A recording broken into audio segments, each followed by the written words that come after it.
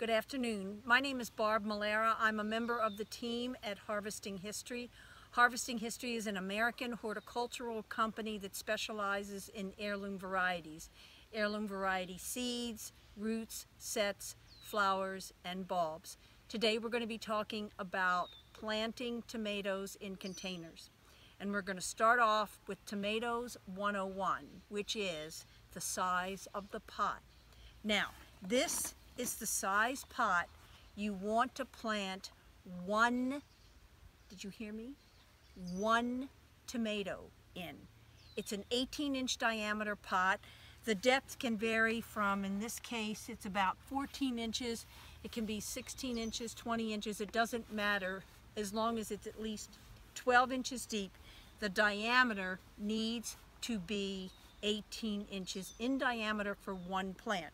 Now, I know, I can just feel it, that there's some millennials that are watching this video.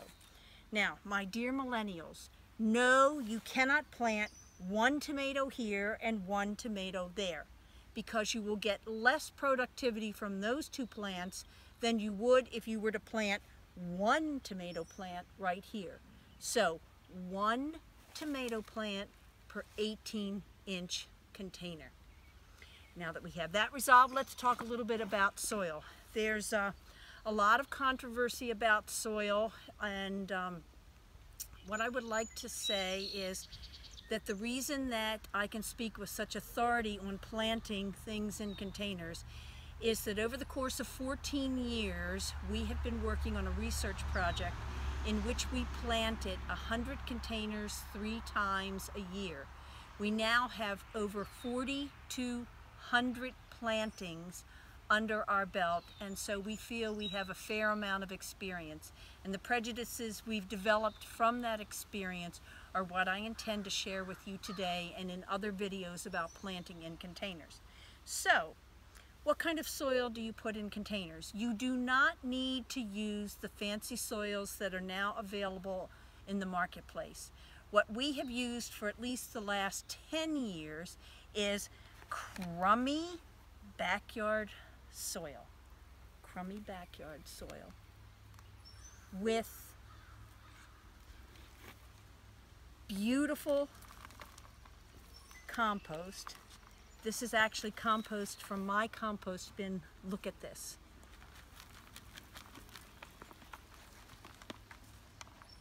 And then peat moss. Now, the recipe is 60% crummy backyard soil, 20% peat moss, and 20% compost. Now, if you live in the city and you don't have any crummy backyard soil, you can go to Home Depot or Lowe's and buy what they call their topsoil. It's their least expensive soil, and you can use that in place of crummy backyard soil. If you do not have a source for your own compost, then also purchase dehydrated cow manure, and that will work as well as the compost. The crummy backyard soil provides you with the soil and some nutrients. The peat moss provides you with a lot of organic matter, and the compost provides you with organic matter, but also it's a source of great micronutrients. So this soil recipe is a wonderful recipe. It supplies organic matter, micronutrients, nutrients, and soil. If you have heavy clay soil, that's okay. Just break up the clay from your crummy backyard clay soil and mix it with the peat moss and with the compost, or mix it with the dehydrated cow manure, and that will still make a very, very good soil mix for your container. Fill your container so that you have 2 to 3 inches before the soil hits the top of the container. Okay, next step, and this largely applies to gardeners who live east of the Mississippi, and in particular in the Mid-Atlantic and the Northeast, where we've had an ongoing problem since 2008 with blight, with what is known as fungal blight. It comes in early blight, mid-season blight, and late blight. If you live in those areas, whether you have a problem with blight currently, you will eventually have a problem with blight. And so what we suggest is from the very beginning you are proactive when it comes to blight. So what you want to do is use this wonderful product. It is manufactured by Bonide, that's B-O-N-I-D-E, and it is copper fungicide, and it is the powder form, not the spray form, the powder form. And what you're going to do with this copper fungicide, which by the way is approved for organic gardening, what you're going to do with this is you're going to dust gently the surface of your soil, the soil in your container. Then you don't really need to work it in because it's going to be worked in because you're going to dig a hole in the middle of the container for your tomato plant. You want to dig your hole up so that it buries the plant up to the last 4 to 6 leaves. And see, as I dig this hole, I'm working the copper fungicide into the soil. So you then take your tomato plant and you twist. You don't cut. You twist off the bottom leaves,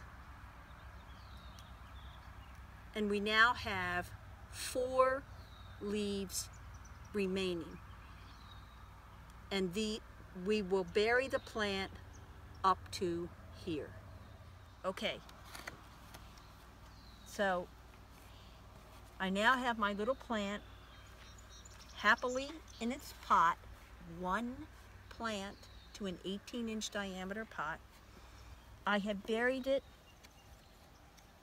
up to those last 4 leaves, and now I have one final thing to do, and that is to feed it some calcium. This is bone meal. It is a source of calcium. There are other sources of calcium that you can also use if you don't want to use bone meal. So what I will do is I will ring this baby plant with about 1/4 cup of bone meal. Now you're saying, well, why is she doing that? Because most tomato plants are susceptible to something called blossom end rot. It occurs in a way that causes the fruit, the tomato itself, to turn brown on the blossom end. It is a calcium deficiency, and it can be easily remedied with calcium, bone meal, or another source. So again, to be proactive, as you are with the blight situation, you want to ring this plant with bone meal on the very day that you plant it. And then 2 weeks after that, you want to apply a second ring, and 2 weeks after that, you want to apply a third ring. It's very important that you do multiple applications of bone meal because it's in a container, and all the nutrients eventually make their way out of the container through the holes in the bottom. So that's why you need multiple applications.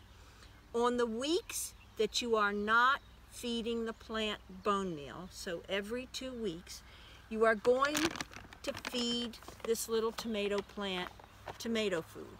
I highly recommend Espoma. That's the manufacturer. It's E-S-P-O-M-A, Espoma Tomato Tone. And I use it on my peppers, and I use it on my eggplants, and don't tell anybody, but I also use it on my squash and my melons. But I love this product, and this is what I use on my tomatoes. Just follow the directions on the bag, and if the directions aren't clear, then again, just use about 1/4 cup ringed around the tomato plant every 2 weeks, and you want to do that for at least 6 applications until the plant is well into maturing fruit. If you follow these simple directions, you will have magnificent tomatoes that are grown in a container. And a tomato plant in a container can produce as many tomatoes as one that is grown in the soil if you remember to fertilize and treat it with bone meal. I wish you the very best luck with your tomatoes this year, especially those ones that you're growing in containers. It's a very rewarding experience.